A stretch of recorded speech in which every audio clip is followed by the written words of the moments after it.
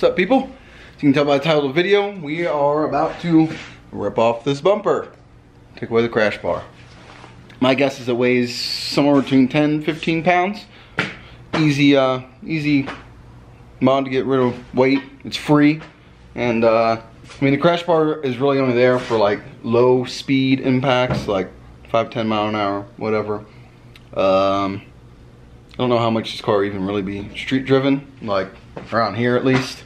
When I go to like cities for like streetcar takeover and events and stuff, of course I'm gonna drive the car around a whole bunch, but I'm not really too concerned. We're trying to shave weight, turn this thing into a race car. But before we do that, go over this real quick. I just cleaned up these trailing arms and these bushings. Got a buyer for these, so these should be going out soon. Verkline just came out with their new rear adjustable arms, like I was telling you guys about, and I should have waited for. And they want to shoot me a little discount on them since I did a little video with all the other stuff. So these are going to be sold. So I'll take like 50 bucks off or so from how much they run from Verkline. But I mean, it's an OEM arm with their bushings. But yeah, if you guys want these, look them up on the site. Drop me an offer. Let me know, and I'll get these out to you. Yeah, anyway, I don't even know where to start. I haven't looked up a video on how to take this bumper off or anything. I have no idea what's going on here. I haven't stepped into my car in forever. Man, and before anyone says anything, oh, you're gonna ruin your car, blah, blah, blah. Listen, guys, we got a tubular subframe hanging on here. The NVH from this alone is just gonna be insane. I mean, I still need to get some dry ice and get rid of this sound deadening, but, I mean, we're gonna be cruising in some Kirkies and almost completely gutted car, so, well, at least the back half is. We'll get in here, we'll pop the hatch, and we'll see what we gotta do here. So before I actually try and look this up on YouTube, it looks like there's a couple of these brackets that use some really small torques there, you can see, and then there's one there, and another one over there, and you got the regular like torques that they use on the bumper right here. So pop those babies out and see what we can figure out. Looks like there's some type of sensor to unplug right here. Doesn't look like there's anything over there, so we'll see. We'll zip some things off and see how we go.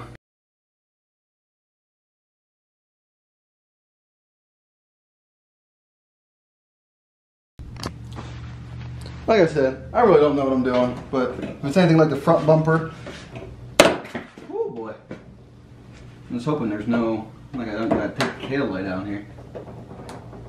Ah! Scary. Should probably do the other side. I hate doing this. Ugh.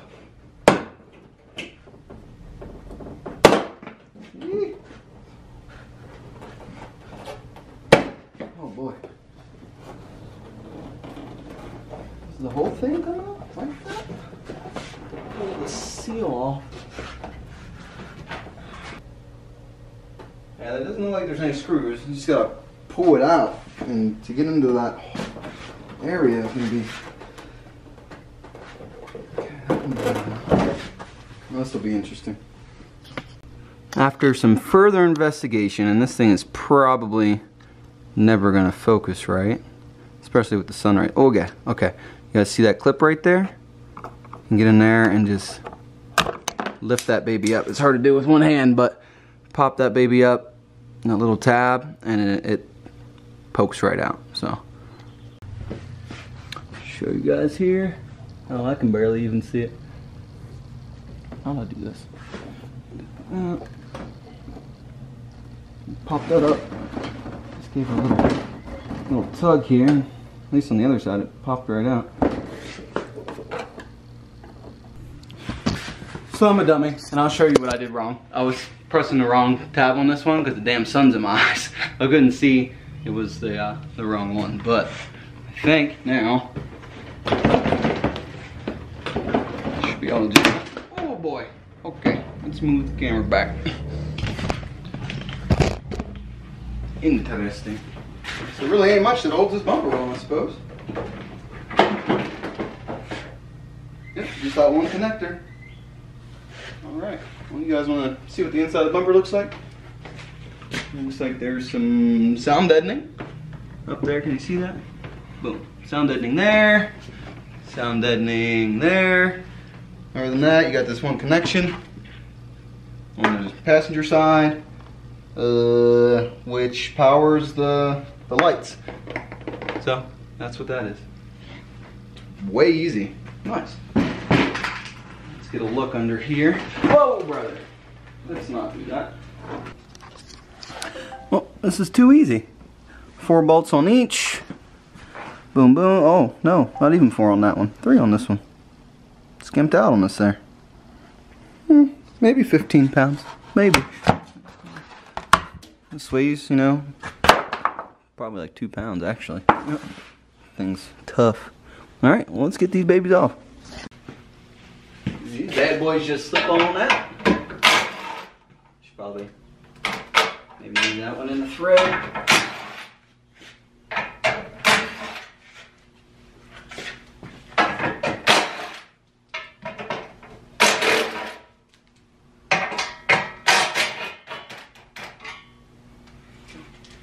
Hanging on by one.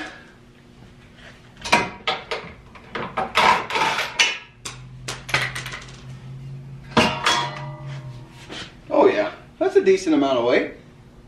Alright, let's go get on the scale. Ah.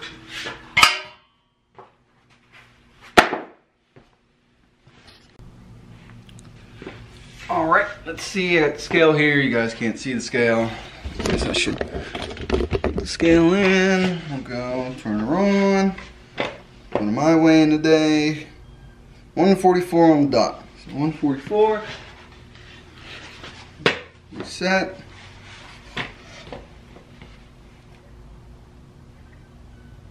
$20.6 pounds. So boom. More than what I thought. Hell yeah.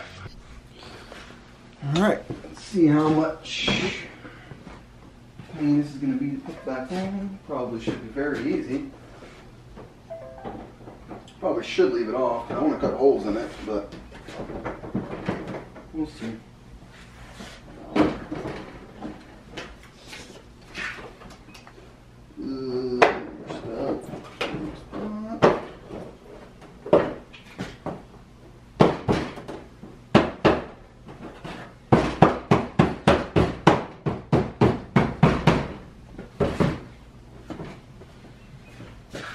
Pretty simple, I'd say.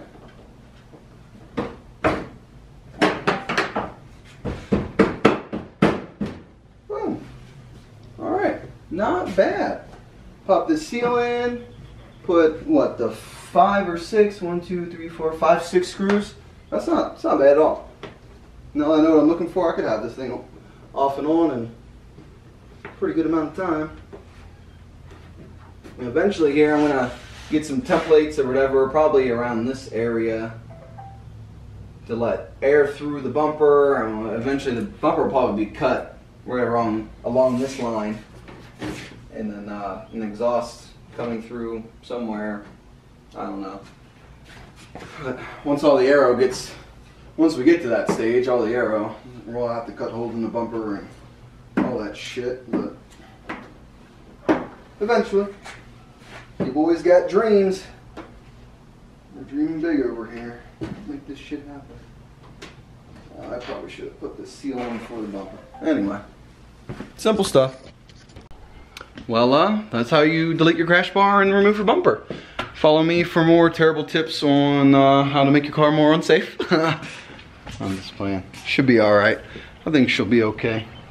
Man. So this video, well, today, oh shit, we're all blown out here. I got the engine internals today, which you guys will see in a video after this, but I am pumped.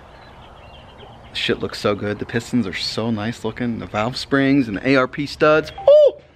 Y'all stay tuned for that. I guess by the time you're seeing this, yesterday ShopDAP dropped the video of the trans getting torn apart and stuff. Obviously I haven't seen it yet. Today's Tuesday, video comes out Wednesday, this video comes out Thursday, so I'll drop that link down below. Make sure you guys go check out ShopDAP. their YouTube channel. Subscribe there. They also got a podcast. Subscribe to that too. Yeah, shoutouts, just a shit. Shout out to Paul. Also, like I said, all the hardware for the rear end I got from ShopDat will be here Friday, so we can get this rear end in. And then if anybody knows anybody that needs a rear crash bar, a rear subframe, a front subframe, front control arms, also have a Turbo Smart blow-off valve, and I don't know, a couple other random things. Got shit to sell. I need money. I'm actually thinking about selling the Remus exhaust. I really don't want to do that, but it's worth a lot of money and it weighs a lot. I don't know. Still on the edge. I paid quite a bit of money for that thing and it sounds amazing, so we'll see. I really don't want to have to sell it, but if it comes down, push to shove, I need to get a transmission and this motor needs to be built, so we'll see. Thanks again for watching, guys. Any questions, comments, hopefully no concerns, drop them down below. Thanks for watching. I'll catch you on the flip-flop.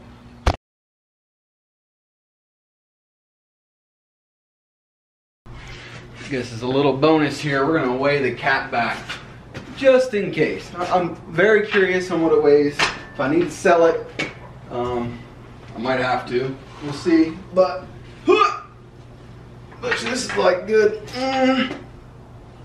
55 pounds, maybe? Yeah, 45. I'm going for 45. Okay, I'll hop on here, give myself away. Literally just walked in the door from work, so.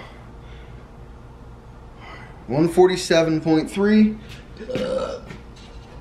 Grab this here cat back. Let's say 147. So a little under 40 pounds, 37 pounds. Not bad. That was close. That's some easy weight loss.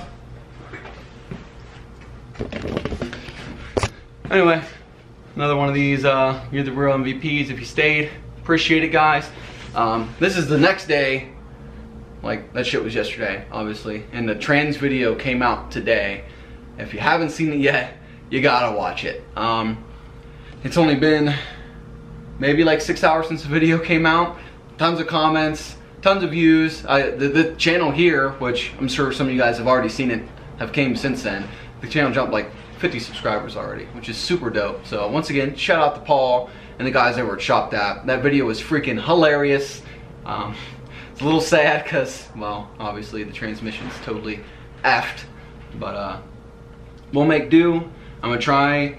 The transmissions over in the UK and like Germany and shit, they're much cheaper than what they are here.